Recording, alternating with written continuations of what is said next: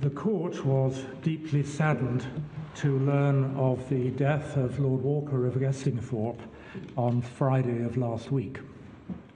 Lord Walker was a Lord of Appeal in Ordinary between 2002 and 2009, and a Justice of this Court between 2009 and 2013. He was an immensely respected judge, careful, courteous, and wise. He was also the kindest of men.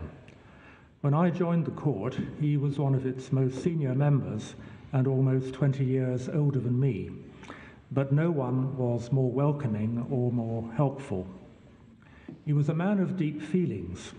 I remember, for example, a moving speech he gave at the High Commission in Ottawa when he recalled the sacrifice of Canadian servicemen during the Second World War and described the memorial to the men of the Royal Canadian Air Force at Lincoln's Inn Fields.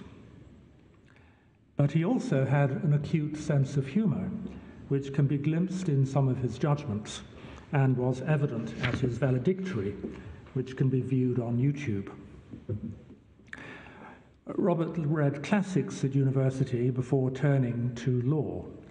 For the motto on his coat of arms, he chose some words from Book 1 of Virgil's Aeneid, Mentem mortalia tangunt. Mortal things touch the heart.